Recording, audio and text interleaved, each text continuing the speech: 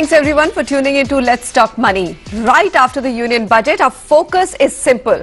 What should your savings and investment strategy be this year, keeping in mind some of the key announcements of the union budget 2016? Now, the most positively received announcement was the government's intention to adhere to the fiscal deficit target of 3.5% in 2016-17. Almost everyone is speaking of a rate cut now. We are asking the experts today, how will this affect stocks and the debt market? And should you be looking at certain kind of investments more than others? The other second big headline, the huge controversial announcement of taxing 60% of employees' provident fund corpus at withdrawal was really actually meant to nudge people towards looking at another long-term pension product, the National Pension System or NPS. Where now, with this union budget, 40% withdrawal on maturity has been made tax-free. Today, we'll decode NPS for you and get the panel to tell us whether NPS makes sense for building a retirement kitty for you. My guest today, Navneet Munot, CIO, SBI Mutual Fund. Also with me here in the Delhi studio, Krishan Malhotra, National Practice Head Tax, Shardul Amarchand Mangaldas & Co. and Amit Kukreja, Founder Wealth Being Advisors. Now, let's begin with the fiscal deficit target. Navneet, my first question to you is, I think the whole cheer in the stock markets and the bond markets, both markets reacted extremely positively to this announcement that we will meet 3.9% fiscal deficit target for this year and next year 3.5%. Decode this for us in terms of what is going to happen now to my mutual fund portfolio. Where should I be putting money? If my SIPs continue and I have some bulk, how would you distribute it for me? So to make good returns on asset classes like equity and bonds over a longer period, one of the most important things is to have a stable macroeconomic environment in the country. And for that, the important things are fiscal prudence and a good monetary policy framework. In last two and a half years, we have seen that the government is very committed to create the foundation for a sustained growth, a kind of nice era, non-inflationary continued expansion. It also reduces our vulnerability on the global economy and global markets because the domestic savings improve if you have a stable macro environment. And I think in this very challenging global environment, in the very distressed rural area, the stressed corporate balance sheet, banks balance sheet, there's a lot of clamor for government to spend its way out, to promote to prop up the economy by spending more, but full credit to the government for adhering to the fiscal deficit target. I think the fiscal prudence, the fiscal consolidation will go a very long way in creating a structural foundation for a sustained growth, which augurs well for both the equity market and the bond market. Along with all the other measures in terms of improving the ease of doing business, the simplification of tax laws, redressal mechanism, more spending on the rural area, particularly on the rural infrastructure side to create more jobs. I think that all will do well for the corporate profitability going forward. Taking some stress out of the banking sectors by some of the measures that have been announced by the RBI and the government will go a long way in removing the concern. So I think both augur well, and as you rightly mentioned, there is a possibility of an interest rate cut now because of the fiscal prudence. So I think it's good for both the markets. Both the markets, so he's not taking a call. But tell me, sure, is this a time really to look more at long-term debt funds, mutual funds, Amit? So yes and no, right? So interest rates are going to go down. So obviously long-term debt funds should not be our choice. We should stick to short and medium-term funds. So if we apply the basics of financial planning, any money that you need in next 3 to 5 years, you can park it in short and medium-term debt funds. Any money that you need after 5 years can be parked in equity funds. Equity, given the lower rates, in the coming times, is likely to get into a better profitability, better returns on your equity. So equity definitely holds a very good footing. Debt, you need to protect your money. If I have some lump sum money and I would like to take it out at the end of 3 years, would your choice be medium-term debt funds? That's correct. I would stick to short and medium-term debt funds. And short is what? The period is? Anywhere between 12 months to 18 months. 12 months to 18 months. All right. Now, what's the outlook on equity mutual funds? Navneet, I'm going to come back to you now. last 1.5 years has been extremely disappointing. Everyone's sitting on a 10%, 7% to 10% to 15%, depending on the fund that they have been in. Going forward, what should the strategy be for investors who've been with equity funds? I mean, is SIP still the route to continue with, or do you think this is the time that there's so much positivity around the economy, you could bump up your investments in equity funds? So those who have the SIP should surely continue. Those who don't have the exposure in equities should take advantage of the recent volatility and the depressed market environment and increase the exposure to equities. I would argue in favor of a lump sum investment if your allocation to equities is less. And I think those who have the money coming in next few months should at least start now and can gradually increase the exposure to equities. But at these levels, as you said, that in last 1 year markets have been down almost like 15% point to point. I think over the next 3 or 5 years, equities can deliver decent double-digit returns, and I think it's a time to increase your allocation to equities. Amit, would you agree that you be brave, increase your allocation to equity, or do you think this is just a short-term exuberance? Global headwinds are still there.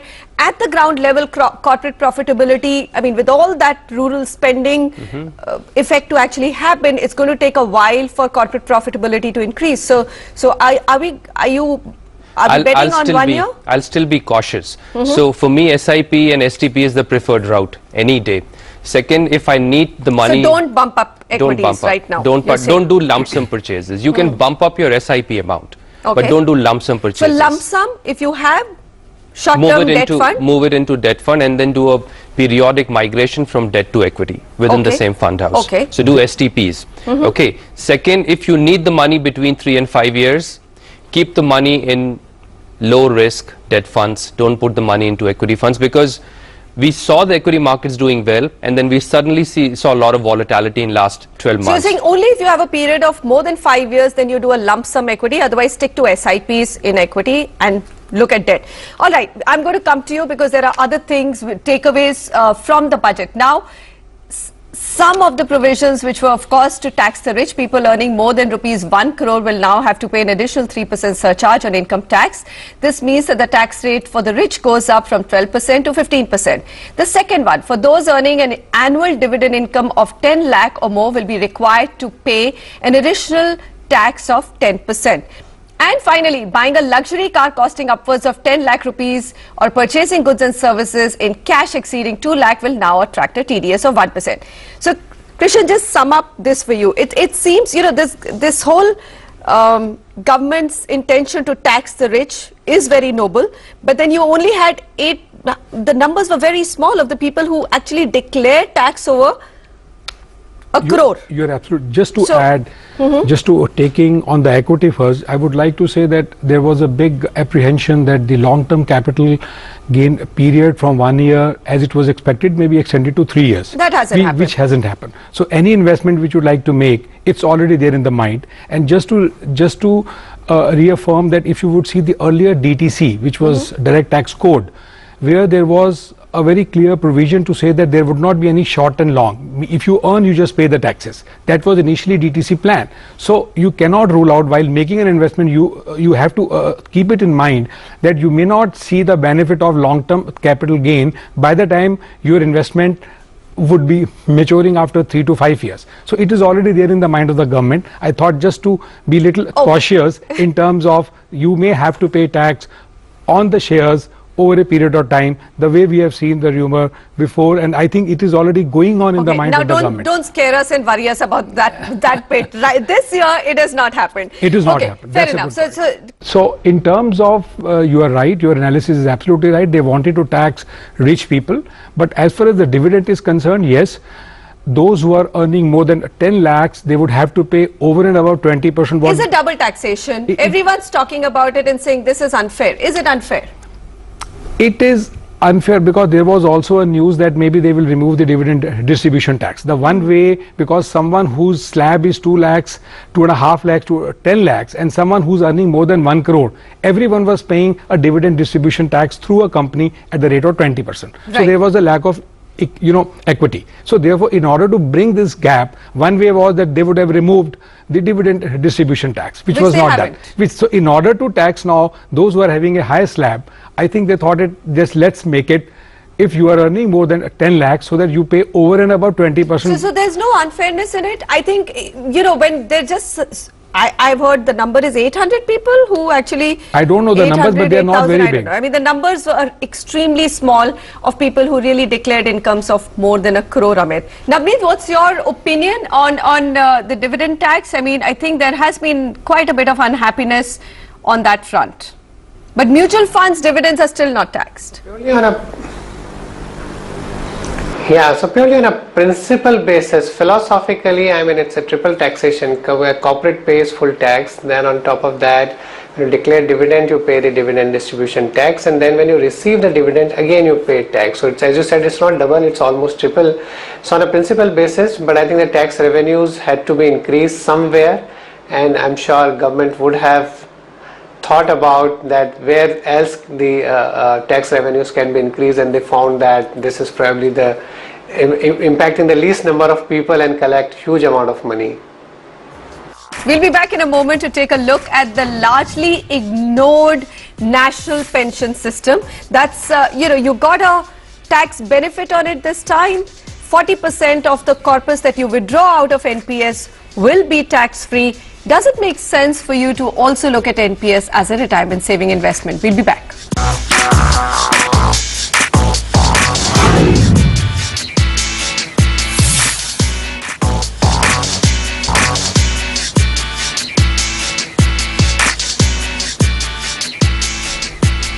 The huge uproar on taxing 60% of the Employee Provident Fund corpus if withdrawn is now behind us. But it's important to note that this move was also driven by the agenda of bringing the national pension system at par with EPF by making both partially taxable.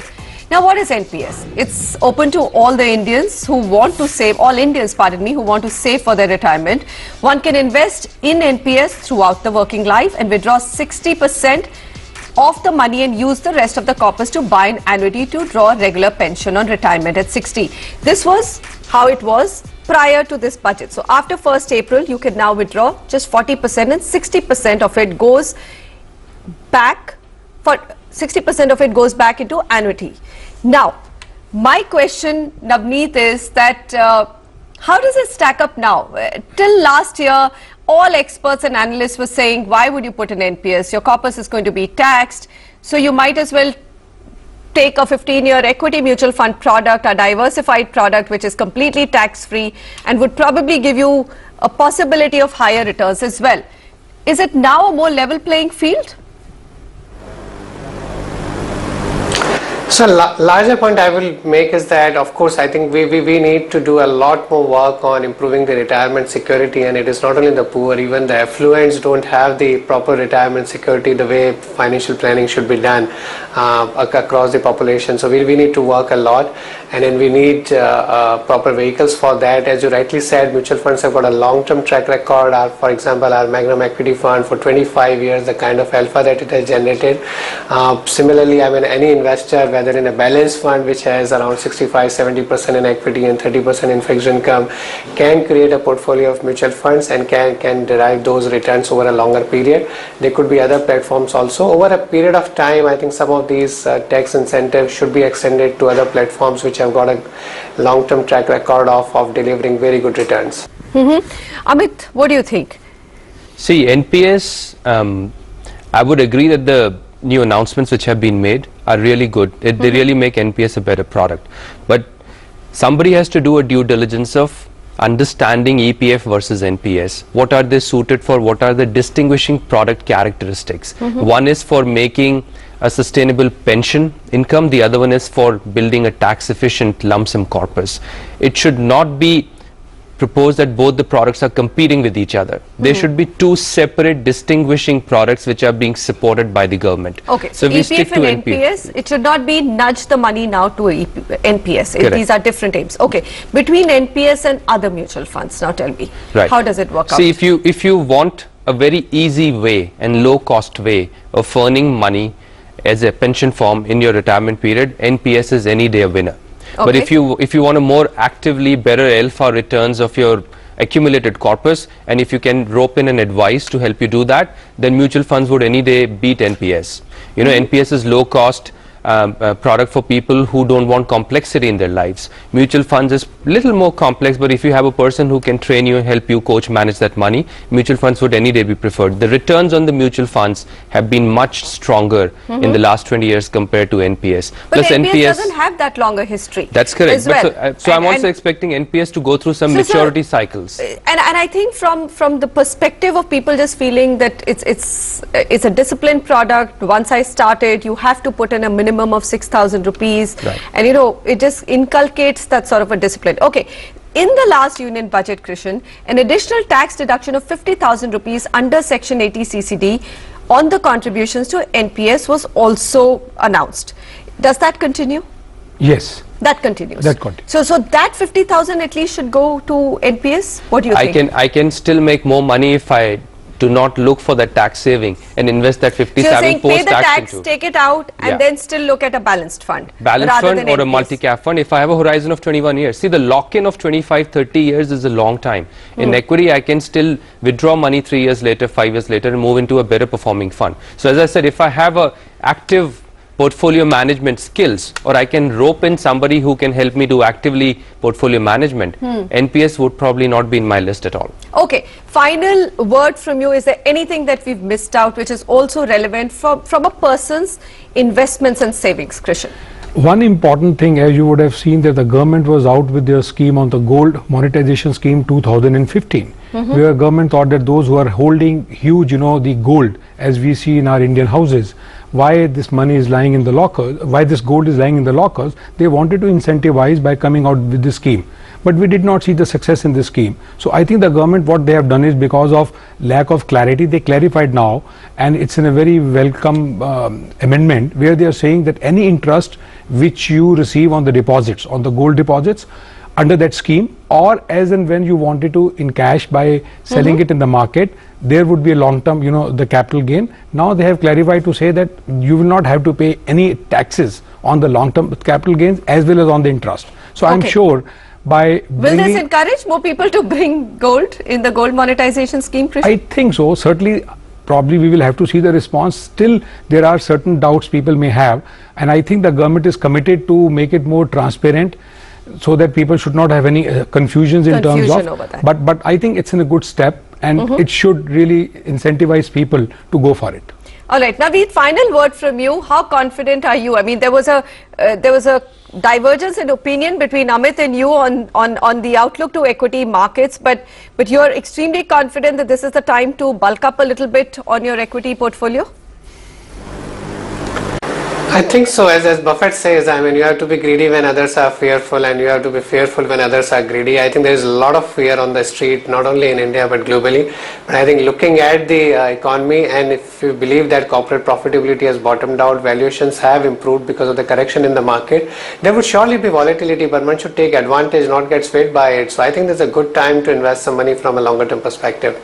Okay, we'll be back after 3 years, gentlemen, and see where the market really stacked that announcement. Okay, thank you so much, Navneet, Munot, Amit and Krishan, for coming in today for Let's Talk Money. And for all our viewers, if you've got a portfolio or an investment question, you can write into us at money@ndtv.com and keep updated with all that's happening in personal finance on our Twitter handle and FB page. Thank you so much for joining me. See you soon.